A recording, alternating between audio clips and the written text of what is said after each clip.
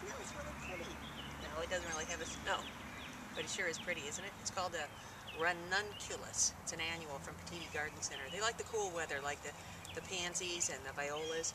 That's my cat Blue, who got outside. He's not supposed to be outside, but he won't be out here very long because it's a little too chilly for him this evening. Hey Blue, can you say hi? That's my crazy cat from the Cleveland APL. Anyways, we're continuing the theme of going green with our crafts of the month. This month I took an old pair of rubber boots that I have walked Duffy in for, I don't know, probably the past 5, 6, 7 years. Walked through the woods back here, walked through the wet yard, but they were starting to go, so it was time to throw them out. But I didn't want to throw them out, I wanted to recycle them. So I thought of this great idea to make planters out of my rubber boots. So, and I kind of spiced it up, kind of funked it up a little bit. So we're going to take these two flowers, the primrose and the ranunculus, and put them in our boot planters, our April craft of the month from Packatans. And all you're going to need is some gravel to put on the bottom of these boots. An old pair of boots, any kind will do. You're going to need some acrylic paint, every color of the rainbow. And these are so cheap. I mean, I think they're less than $1, if that. Purple, pink, yellow, green. You're going to need some clear coat to spray over the top of them because outside the acrylic, of course, will wash off. So you need to seal it. You need to seal your paint on the outside. So this is triple thick crystal clear glaze from Packatans. So it'll be nice and thick and nice and shiny too.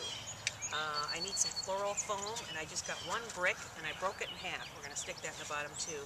And I told you we had to put gravel on the bottom to give it kind of a little bit of weight. I got these two fake coleus, but boy, don't they look real. They have come a long way with their artificial flowers, and they have the most beautiful ones at Packatans too, very reasonably priced. So I got these two fake coleus I'm going to put in there too to give us height. So first thing we want to do is put the gravel in the bottom. First you drill a hole in the bottom for drainage, and my husband did that for me. And then we put the gravel in the bottom, and then we just, before we put the floral foam in, we just take our paint, open it up. You don't even need a paintbrush, because that's the fun of it. You just pick up your boot and just go kind of like this. Kind of like when we did the abstract art with the radio girls. We did it out in the backyard last summer. Similar to that, but it looks kind of cool. So you're just going to go like that and just kind of brush it, you know, with all the different colors of the rainbow. So it ends up looking like this. You're going to let it dry, and you'll probably need to let it dry overnight, maybe a couple of nights, because it's thick paint that's on there. And then you're going to spray it with your clear coat and seal the paint on it, and then you're all ready to go. Okay? Then you're going to take your floral foam, put it down into your boot. This is the hard part. You take your fake coleus and you stick it in your boot, and you take your plant, and you don't even take it out of the container. And you stick your plant in there, okay? Turn around, move this down a little bit more. What do you think, Duff? He just likes to be by his mom. Take the other fake one. Oh,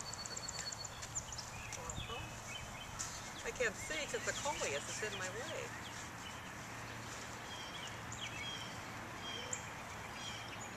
Beautiful night today. Yay, springtime! Take your other plant, your primrose, that's a purple primrose. And look at, isn't that cool? Boot scootin' boot planters. Now these aren't quite dry yet, but I'll put them over here. That, and like that. The cutest little garden accent. Boot planters. Recycle your old boots and make planters out of them. Got a great idea for me? Email me, nancy@wdok.com. Happy springtime. Okay.